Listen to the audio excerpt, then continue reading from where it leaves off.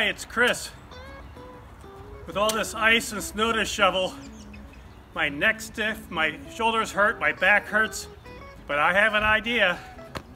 Hey, this is Sue, and I'm sporting this nice warm neck warmer. I found some nice green fleece material up at Joann Fabrics. I picked up these polyamide panels on Amazon. These are 24-volt ones. And I did some experiments with 1, 2, and 3 of them in series. And I feel a little bit like Goldilocks and the Three Bears. It turned out one of them, just with 1, it was too hot. And with 3, it was too cold. But with 2, it was just right. So that's what I went with. They say that you want the heat to be between 140 degrees Fahrenheit and 160 degrees Fahrenheit. There's no polarity on these, but I'm going to solder them together. I'm just using some project wire here. And then I'm going to put heat shrink on them.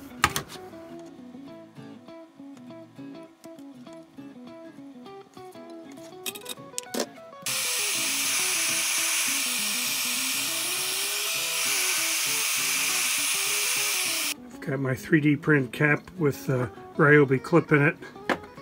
Got some female disconnects. I'm just going to crimp these connectors on.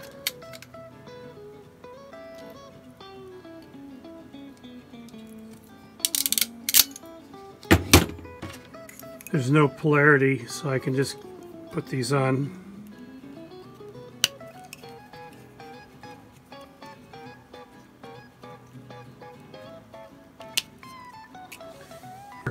I'm just going to test it here quick, and I can see that the battery's at 20 volts and it's drawing 10 watts, which is good.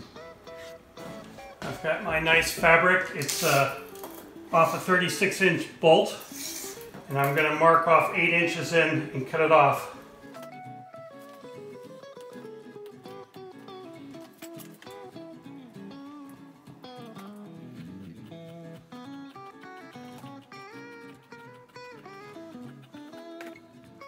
If you don't sew or don't have a sewing machine, you can also do this project with liquid stitch.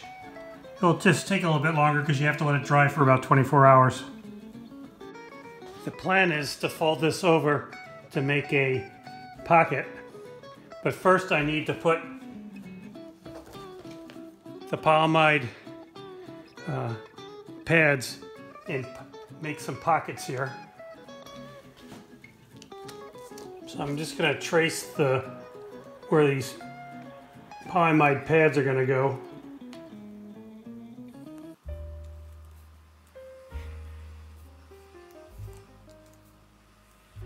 So the center of this is 18 inches in, and I'm going to sew this piece of material to the other side.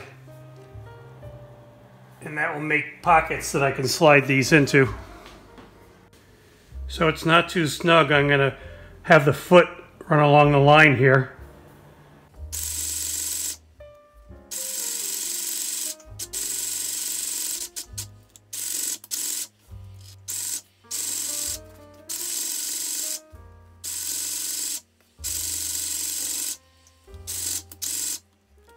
I'm going to sew a seam across here to keep the two sides separated. Now that everything's been tested, I can just insert these into the pockets. I want them to face outwards.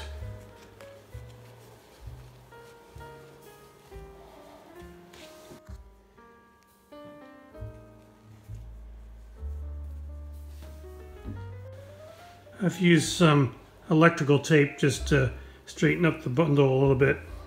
And then I also tied a knot down here at the end. We want the wire to run along where the fold is, so we can sew without hitting it. I'm going to sew around this corner and all the way down the seam here.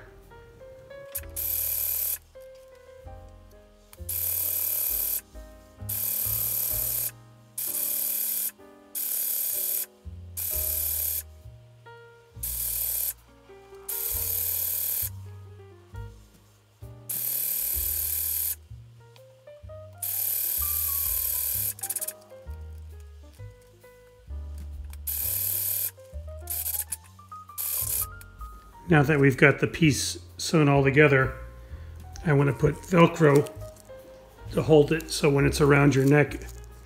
So I'm going to sew it on like that.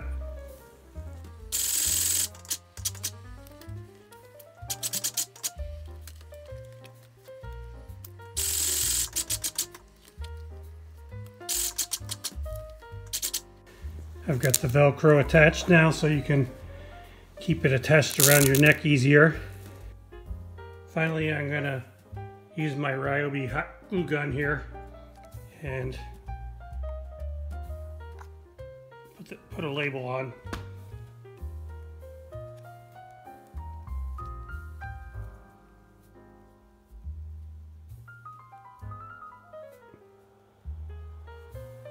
If you want to give the neck warmers some more heft, you can fill it with beans.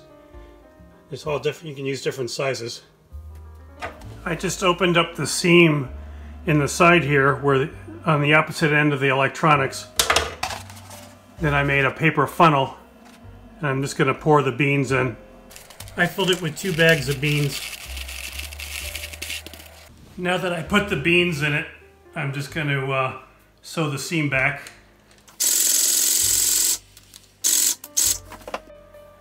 I've made 2 different heated scarves. One I left empty and one I filled with beans. They both run off the 18-volt RYOBI batteries. And you could use the same concept to make other heating pads too. I checked the temperature after it had been running for a while. It was about 145 degrees Fahrenheit, and the ambient room temperature was around 60 degrees Fahrenheit. Well, I hope this was helpful. If it was, please hit like and subscribe, and have a great day.